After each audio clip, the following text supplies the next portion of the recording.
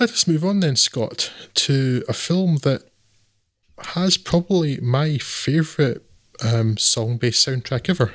Yes, which is in He Got Game, in which we enter the world of the basketballman, in particular the world of basketballman prodigy Ray Allen's Jesus Shuttleworth, coming to the end of his high school career and heavily quoted by universities and professional teams alike. His father, Denzel Washington Jakes Shuttleworth, looks on proudly, but from behind bars.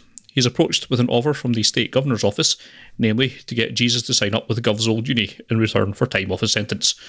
So Jake is sent off on a work release of sorts and set up by his watchers in a cheap and sleazy hotel where he'll meet love interest and hooker with a heart of gold archetype, Mila Jovovich's Dakota, but initially has much less success in meeting with his son. Fair enough, I suppose. After all, he was put in jail for the accidental death of his wife following some not at all accidental domestic violence, bound to put a strain on the familial bonds. While Denzel's the marquee name on the acting side of things, it's actually your actual basketballman, Ray Allen, that's got all the decisions to make and the souls to search, as rotating smorgasbord of appeal come to Jesus trying to influence his decision or simply freeload off of him, be that family members, scouts, college reps, or his girlfriend, Rosario Dawson's Lala. Thankfully, Allen's up to the task, and having no knowledge of the state of late 90s basketball reality, I did not know that he was, in actual fact, an actual basketballman, and if Wikipedia hadn't told me, I doubt I'd have guessed it, although perhaps his undeniable athleticism on the basketball pitch should have clued me in. So, top work, fella. With terrific performances across the board and a killer soundtrack, He Got Game is one of Spike Lee's most easily enjoyable films and perhaps the easiest watch of his so far. However, that breeziness does rather come at the expense of any kind of deeper connection with anything in the film, which is unusual for Lee. He's not exactly known for his subtlety. He Got Game presents us with an interesting bunch of characters for sure, and I enjoyed my time with them, but at the end I'm not sure I've really learned all that much about them, or that they've learned all that much about themselves. There's some other minor qualms I could list, although pointing out any factual flaws in either the scouting process or the foster arrangements seems a bit silly in a film with an actual teleporting basketball. So the only ones that I'll mention is that this is the first of Lee's films that's gone over 2 hours that I felt probably shouldn't have done, and it's not going to be the only time in this episode that we'll be saying that, or I will at least. However, it's not that big of an issue here, and I'd be perfectly well entertained by Denzel Washington reading a phone book for 2 hours, so again, very watchable and enjoyable film, but for me, doesn't ultimately have quite the impact of some of his prior work. No, I'm largely where you are, Scott. It's entertaining, but I think the problem is I feel it's a bit too sympathetic towards Denzel Washington's character because he's not a good person. Yeah. And the film seems to be slightly more forgiving. I hate the ending. I hate the ending because it's so unmerited. Yeah.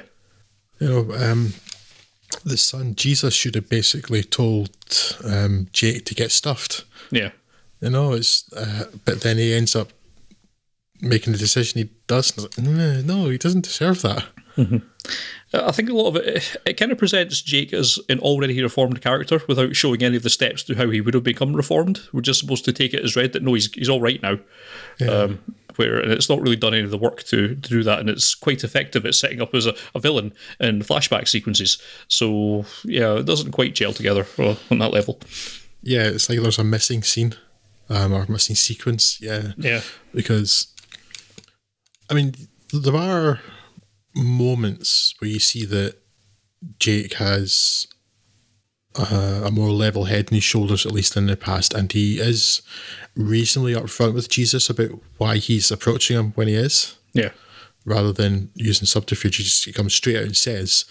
But at the same time, that the aggression that was between them in the basketball court at the end, and I really don't understand why Jesus doesn't say, take a hike, buddy. Yeah. Yeah.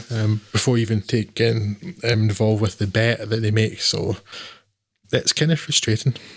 But yeah, it's still quite entertaining. Again, yeah, Denzel Washington, I could watch in anything. Yeah. I think actually maybe that's slightly to the film's detriment because again, I think you should dislike Jake more, but it's because it's Denzel Washington. You don't. Yeah. There are a few actors that happens with, and he's definitely one of them. It's like, I want this character should be more unlikable, but Denzel, you know. Yeah. It's quite an interesting choice of soundtrack too. Actually, the Public Enemy soundtrack for He Got Game, it probably is, as I said, my favourite like song-based soundtrack on anything. I've listened to that so many times over the years in the last 2 decades.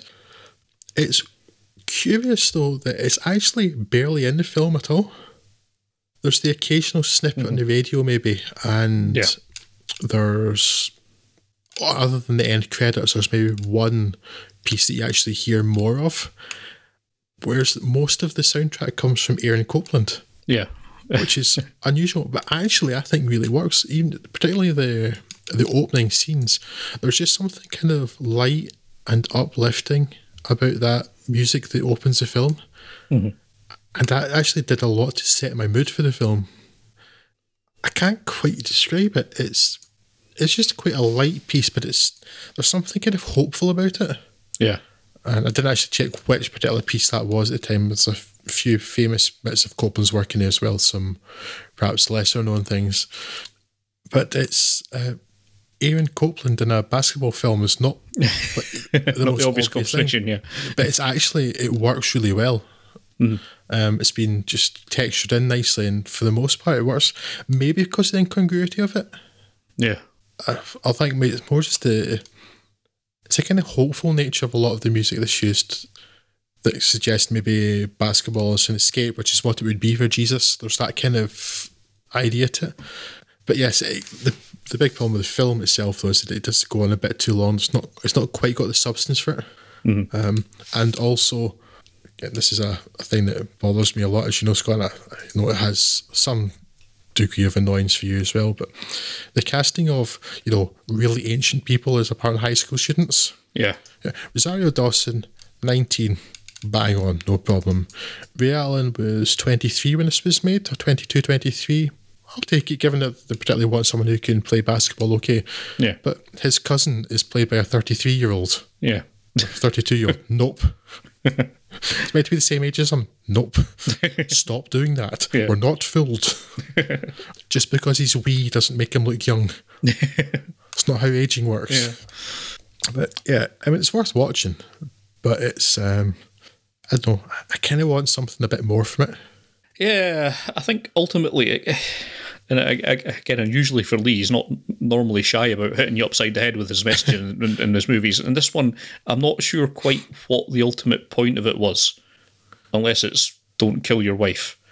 But a lot of it is, because so much of it is about Jesus trying to come to terms with what everyone wants from him, and at the end of the day, I'm not quite sure how he got to the answer that he did, even if that is in fact an answer.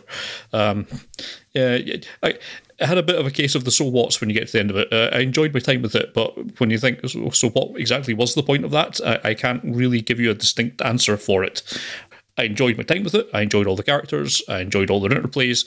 But what the ultimate message of it, other than work out what people are trying to get from you, is, I'm not quite sure exactly what's my action from this. Not necessarily that it needs to have a message, but it seems like it was stretching towards something but not quite hitting anything. Now, it has also made me wonder, and I know it's a big deal, but quite how much money there is in college basketball in the United States. Oh yes. Because the corrupt parole officers are just handing them hundreds of dollars. Yes. Yeah. It's quite strange. Yeah.